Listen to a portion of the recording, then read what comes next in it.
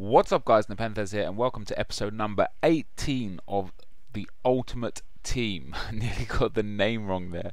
I've just recorded audio for another commentary, so a bit confusing. So as you can see, guys, at the start of the game here, we're just applying some contracts to Muriel Amaro there and Freddy Guarin. They are now out of contract, and we are running low on contracts, but that's not a problem. We've got plenty of coins now. You know, we're at a stage in this Ultimate Team project, even though we're only on episode number 18, where we don't want for coins anymore. You know, I've got almost 20,000 coins up there.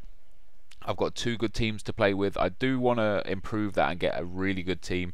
The position I'm in now, guys, is a bit further on from this, and a few people in the comment section said that perhaps I shouldn't go further on and just do, you know, like when I play on the day, so that you guys can be more involved. And I think that's absolutely fair, and a very, very good thing to do. So what I'm going to do is the next sort of 3 or 4 episodes I'm going to get up, and I'm not going to play any more of this series in the meantime, and then once I catch up to a point where I am on the same time as what you guys are watching, I will start getting you guys involvement, what players to buy, you know, what formations to use, everything basically. We'll do it all bit together. So I enter the game here, and I've got my Brazilian team, and I like this Brazilian team, and I try to come back to skills and stuff, but it's stupidly hard to just think that I can go from having a year of not skilling to just being able to skill again, and it's going to take time, and I don't want it to take time on this account, so I'm going to use a different account that I play FIFA on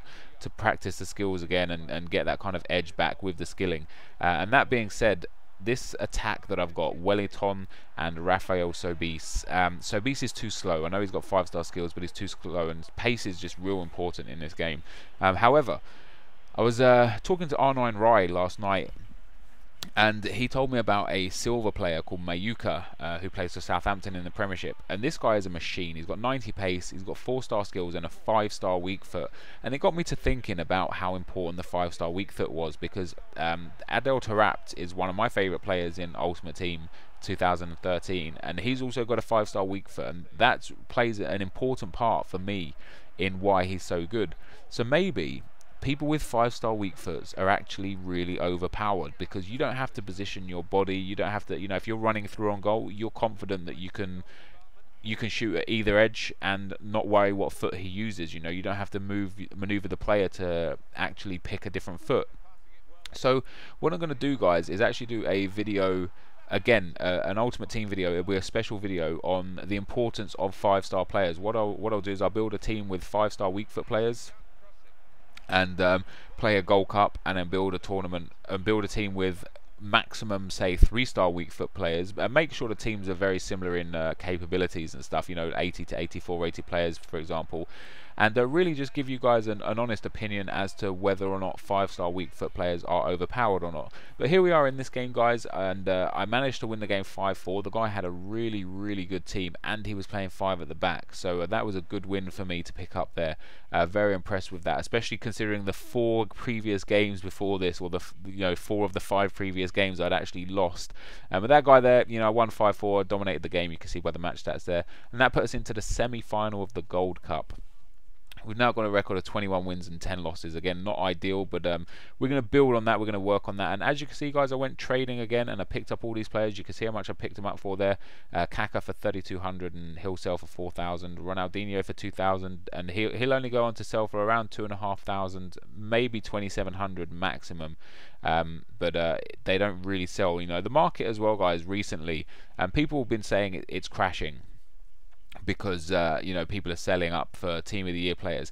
And whilst that's somewhat true, it's more true to the really expensive players. The players are worth over 100,000 and such, because you'll get a player that'll be worth like maybe 300,000-400,000, and because people are trying to sell them off to get coins for the Team of the Year, they're going to drop down 50, 100,000 coins or whatever, and it gives a lot of people better opportunities to buy those. But these people that want those coins for Team of the Year have still got to use players in the game, so they're going and buying the cheaper players that the regular Joes use. You know, the people that are worth sort of 5 to 10,000 coins. And because now the demand for these cheaper players has gone up, the value and the price of the cheaper players is actually rising. So it has some kind of reverse effect on the cheaper players, because more people want them. You know, supply and demand is such that the prices rise. So for a lot of you actually sitting there going to yourself, saying to yourselves, like, you know, I thought this was supposed to be a market crash and they're actually more expensive. That's exactly the reason why. I come up against another 5 at the back team here. He's got a really solid team again. I was very happy with his defence, because he's got Smalling, Terry, and I can't remember the other player right there. Sorry, I could go back and look, but I just can't remember. It might have been Ferdinand instead of Smalling, actually. Yeah, basically, and Jolyon Lescott was the other centre back he had, and it's just a really slow defence, and slow defences I love all day long. So we go 1-0 up there, and Daniel Sturridge pulls it back for him. Daniel Sturridge has actually just currently moved to Liverpool as well, so that'll be interesting to see his card in a Liverpool colour. But we do manage to get the second goal, the third goal of the game, to go 2-1 up. Eric Lamela there in the 41st minute, and he's been a great signing for me, and I actually want to get the informed version of him for this team, because I do like this team. And look at the strength of Lamela there, and using his left foot finesses it into the far post to make it 3-1 just a couple minutes after we went to 2-1, well, a couple of minutes after the restart anyway. And I thought I was cruising a bit, but that guy scores a cracking goal with Ramirez there to bring himself back into the game, and he makes it 3-2. And I don't want to lose this game, but sometimes you don't have a choice, you know. And as you saw the game come out of the pause there, and Podolski showing some great strength. I don't know what my defender is doing there. I don't know what Armero is doing there, but Sturridge walks in, and a stunning shot, and it goes off the inside of the post at the near side, and it was an awesome goal. But I do manage to make it 4-3, and that is how it ended. Muriel scoring to win me the game, so we get a couple of wins in this episode. That's awesome stuff, and it puts us to the final now of the Gold Cup. But as always, guys, thank you very much for watching. I appreciate all the feedback and support I get on this. Like, comment, and subscribe if you haven't already, and I'll see you next time. Cheers.